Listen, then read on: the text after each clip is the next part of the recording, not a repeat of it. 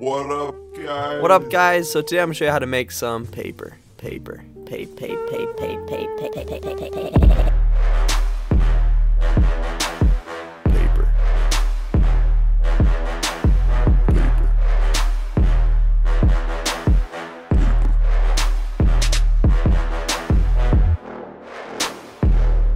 So first, a little thank you to Squarespace for sponsoring this video. If you guys need to make a website, URL, online portfolio, or store, make your next move with Squarespace.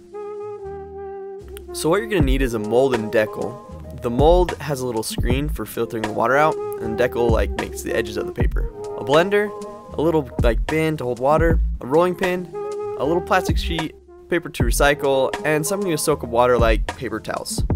So to make the mold and deckle, I just got 2 picture frames, 2 little wooden dowel things, a drill, a staple gun, and a screen of some sort. Because I'm the worst tenant in the world, I actually just got this screen from one of the windows in my house. Oops. So remove the prints from the picture frames. I actually made this print on some recycled paper, so that's cool, I guess. And then you're gonna take out the little metal clips that hold in the picture, and you'll have 2 little frames. Cool. So next, I drilled through one of them in 2 different places. So if you're going to do this part of it, it's probably best that you do it out of wood, or that you have the frames out of wood. Once you get them through, you're going to match up the second frame and drill through those holes to match up the holes. This is where the little dowels are going to sit in, and it's going to make a little guide so that your mold and deckle line up. So it was kind of a tight fit, so I thought I'd just make the holes a little bit bigger on the mold. Also, making these little wooden guides might be overkill, but I mean, it worked for me, so Next, what you're going to do is you're going to cut out that screen to fit, and you're just going to staple on each side, making sure that the screen's fairly tight.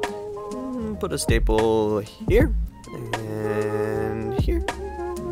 How about here? Here? Here? Or here? Here? Here, maybe, here, yeah, here, oh, okay, yeah.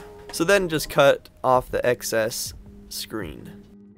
Now the screen's over those holes, so I just cut out the holes real quick. And now it should fit real nice. So to make the pulp, what you're gonna do is you're gonna take that paper, the recyclable paper. I'm just using one of my roommates' old homework or something, I don't know. Syllabuses, I think. And you just put it in a blender with water. I got the blender from a thrift store because, I mean, there's going to be some wear and tear. So I kept on adding water until it got to a consistency where I was like, this is nice. Oh, yeah. Cool. Bubble up. So another thing, if you want it really white, what you can do is you can just take water and filter out some of the gunk. But if you want it really white, you can add some dish soap or laundry detergent, and that'll help get rid of some the black ink. So I mean, if you don't want perfectly white paper, you don't have to do this or the next step. But if you do, after you've washed it with soap, you're gonna try to rinse out the soap with water. If you want to go another step, you can actually add bleach, stir it up, let it sit for a bit, and I guess because my health is important or something, I put on some gloves. And what you're gonna do is the same thing. You're just gonna rinse out and try to strain out all the bleach. That'll probably take a couple passes and a couple times. Once you feel like the bleach is out, or if you skip bleaching it altogether, you can just get your tub of water and add in the pulp. The water needs to be probably about twice as deep as your mold is tall. That way you can move it around freely, pull up your mold and deckle, and filter out all the water, giving you a nice layer of that pulp. You'll take off your deckle. I added another screen, that way when I was drying it with this paper towel, the pulp wouldn't stick to the paper towel. So once it was dry, what you want to do is take it off, take the little sheet of paper off and put it on the plastic sheet. I put a paper towel down and I just flattened it and squeeze out some of the water. That way there would be a smooth side and then a texture side.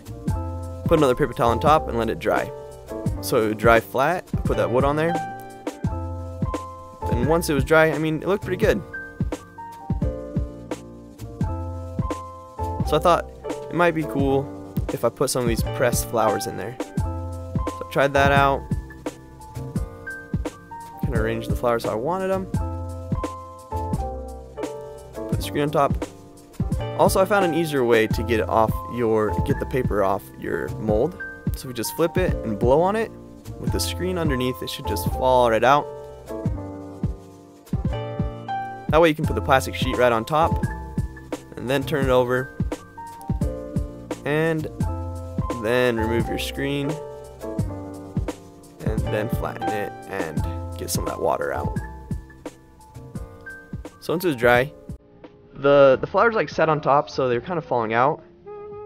I put that one aside, and I thought maybe if I made like another layer of paper or another paper and laid it on top of those flowers and make like a little flower sandwich, it might look cool, and it would stop the flowers from falling out.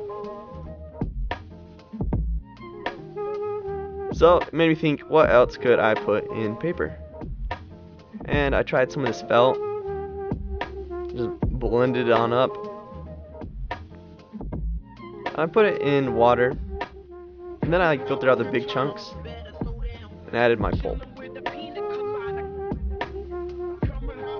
I went ahead and strained out the water and let it dry. Another thing I want to try was like little tiny pieces of string. Thought that might look cool.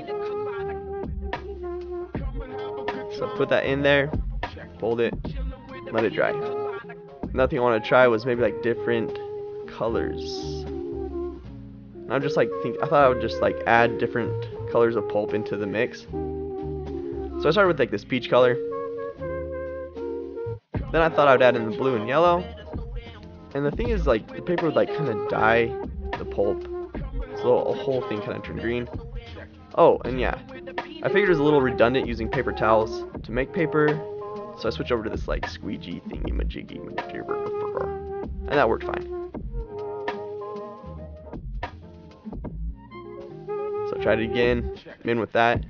I then like added a bunch of paint, and it turned this weird color. I thought if I put paint on top, it would look cool. We'll see. Maybe I'll try some of this copper flakes. Ooh. Sprinkles. Why not? Why not sprinkles? Let's just, okay. Let's just put in sprinkles. Pines? Pine trees? Pine needles? Yeah, that's what they're called, pine needles. And because paper cuts don't hurt enough, let's throw in some glass ornaments. Oh, and in between shots, because of continuity, I shaved my head. Cool. Nice. Let's add some candy. Let's add lots of candy. Maybe some crushed up Advil? I don't know. Why not? Glitter? Sure. Fish food. Yeah, okay. Sealed for freshness. Let's add that. Ooh, lots of it. Lots of fish food. Okay. That smells so bad. It smells so bad. So let's freshen up with coffee grounds. Yeah, lots of coffee grounds. It still smells like fish. Taco. Why, yeah. Oh, this is a great idea. I can't see anything going wrong with taco. Gross. Okay. Maybe this cell phone that's broken. It wasn't working, so I'm like, why not? Let's help this poor little blender out. And ooh, pretty.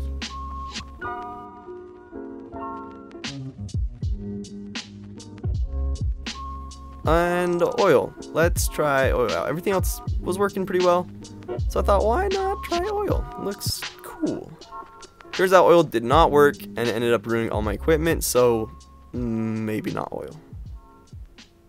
But there were a lot of things that did work, and that looked pretty cool.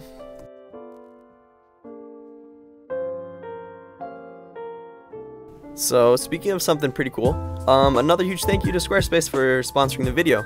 Guys, I think no matter what you do, where you are, I think we can all benefit from like having our own portfolio online, or like a website, or maybe like a store. I've kind of made a standard, oh gosh, I've kind of like set my own standard that I wouldn't ever support or shout out anything that I don't personally use and like. And so when Squarespace came at me, I was super pumped because I'd been using their stuff for a while.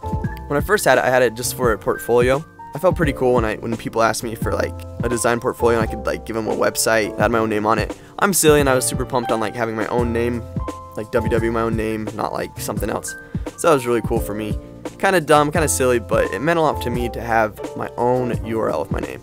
So if you guys want something like that, I put this link in the description of the video and it will give you 15% off your first purchase. Plus you can start your free trial today. So go ahead and check them out. Also guys, I'm thinking about starting a Patreon and kind of wanted some of you guys' input or thoughts about what the rewards could be or what you guys would like to see as rewards for the Patreon. Let me know in the comments below, and of course, as always, thanks for watching.